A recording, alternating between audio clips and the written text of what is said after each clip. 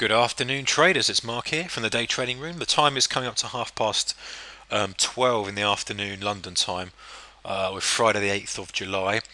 And I'm just sitting here waiting for the jobs data. So it's a good opportunity to review the last 2 days' trades and look forward to some good data in an hour or so. Um, Tuesday, obviously Monday was Independence Day. Tuesday was a good day, but a video from that, lots of tick pullbacks, great trading action. Wednesday was a losing day for me. I lost net 16 ticks. Now, why did I lose 16 ticks? I just was on the wrong side. We get the correct chart up. I'm going to run through this, spend a bit of time talking about this because I'm going to talk about why I stopped when I did, what caused me to realise I wasn't in tune.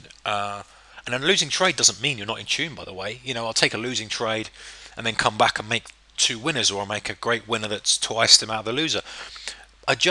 There were certain things that happened that made me think, okay, you're not in tune with the market. I'm down 16 net. I don't want to do any more damage to my account. I've given back a little bit of the prior day's trade, but it's nothing. I will not remember a 16 tick loss. Losing days aren't very frequent for me, but if it had been a 60 tick loss, then I would have remembered it. So stop, come back then the next day fresh. So let's talk about what actually happened. Well, the tape was just it was a difficult read actually at the open. It was up, it was down, and a warning sign for me is when I'm opening a buy. I've got a buy ticket prepared, and then I'm looking for a sell, and then I'm looking for a buy, and I'm flicking back and forth.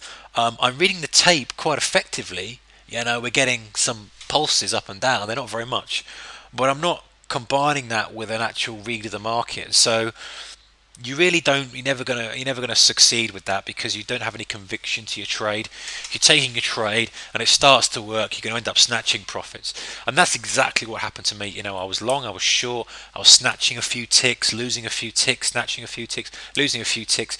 Before I knew it, I was down sort of 5 ticks and I'd done 3 trades. I thought I'm far too busy, really far too busy for the action. I mean, the action was very, very low. I mean, look at the range.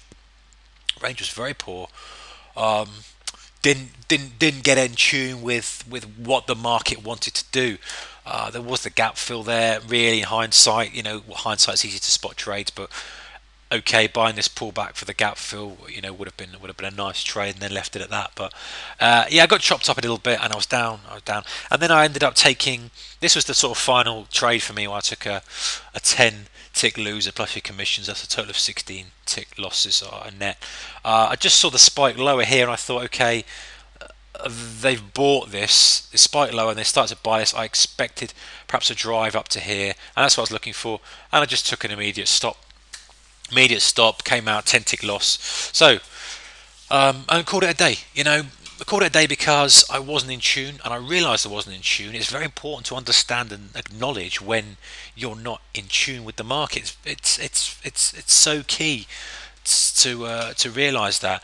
And secondly, my emotional thermometer, I could start to feel um, little tiny flecks of frustration coming in. The fact that none of my trades were running on, that I was taking, small profit, small loss, small profit, small loss, and I thought, you know what? Whenever I sense the slightest thing of frustration or any emotion that is potentially detrimental to trading, then I back away. I've talked about it before, emotional thermometer. I've talked about it on the positive side. When I'm feeling great about my trading, I feel I can do no wrong. You start to get an air of cockiness about you, then that's a good time to stop as well. So it works both ways, and I just started to sense a little bit of frustration of not reading it correctly, missing opportunities, and just getting chopped about. So I said, you know what, I'll take a 16 tick loss and I'll call it a day, and that's exactly what I did. And I came back the next day, forgetting the day altogether and just preparing to do profitable trades, looking for the next good trade. That's all I'm looking for. So let's talk about, that was a little bit better yesterday. We had some data come out. It was a trade of the day for me, really. Other stuff was just pretty scrappy. where the push up. There's the little pause on the tape, nice and clear on the tape if you're watching the tape, and then a pop, and then I'm just scaling into these highs as we go. Held a little bit for a little bit of a pull back to this break level. It didn't go and ended up scaling the last little batch there. So it was a nice little trade. That it was a good little trade.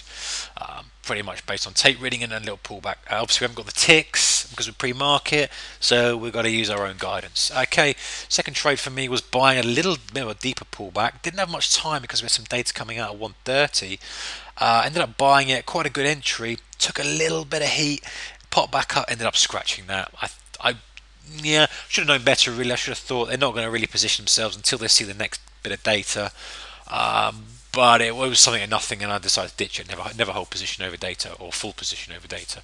So that was that. It was a good start to the day, putting some on the putting some in the bank, and then the next trade. Actually, this has happened a couple of times. It's really based on got to be watching your dome at the open. Watch your depth of market and just see what happens at the open. Now, what was happening here? Let's say we opened here at 16. You can see this here. So say this was the open. Uh, the seller was soaking up some at 16. He'd then lower himself to 15. You'd then see that histogram build. He'd lower himself to 14. You'd see that he would keep lowering and lowering and lowering himself. The market wasn't allowed to tick up. Or if it did, it was hit back immediately. So basically, there's a seller, an algorithm seller, who is just selling at the open, and to do that, he's just going best offer. He just wants a fill. He's quite aggressive. He knows there's plenty of liquidity about at the open, and that's exactly what he's doing. He's stepping down, stepping down. So I watched this guy. I've seen him a couple of days ago. Whether it's the same one or not, I don't know. And what I'm looking for, because there's an air of bullishness about the market because of the gap up, I'm looking for some sort of push higher. So I'm waiting for him to finish, and as soon as I see him lift, I'm in. So he lifted, I took the trade, we popped back up to the open, scaling some out, and there's my 10 as well. And unfortunately, we didn't get a run on this time, which was disappointing. So I ended up scratching the other half of the trade as we came back because the premise had changed. The premise was waiting for that seller to lift, jumping on the long side, waiting for a pop, taking some risk off the table there, and then looking for a runner. Didn't get the runner. First premise, great. Took some money off the table. I'm not going to sit with a trade where the premise is not there anymore. So I end up scratching that trade. The second half of that trade, shall I say, out just above break even. And excuse me, then I just sat on my hands a little bit, waited to see what was going on. We've got this little push down. I've still got a slight bullish bias. I mean, look at the ticks. The ticks have not been negative once. And again, we're using these as a tool to guide us about the sentiment of the market, something I talked about. Here, every low tick reading was bought. Now, I know it's hindsight, but what I'm looking for is what happens when we get a low tick reading. We've been strong. We've had the first 15, 20 minutes or so. There's the first low tick reading below zero. What happens? The market is bought immediately. Buyers perceive that as value. Demand comes in, supply backs off. I am long.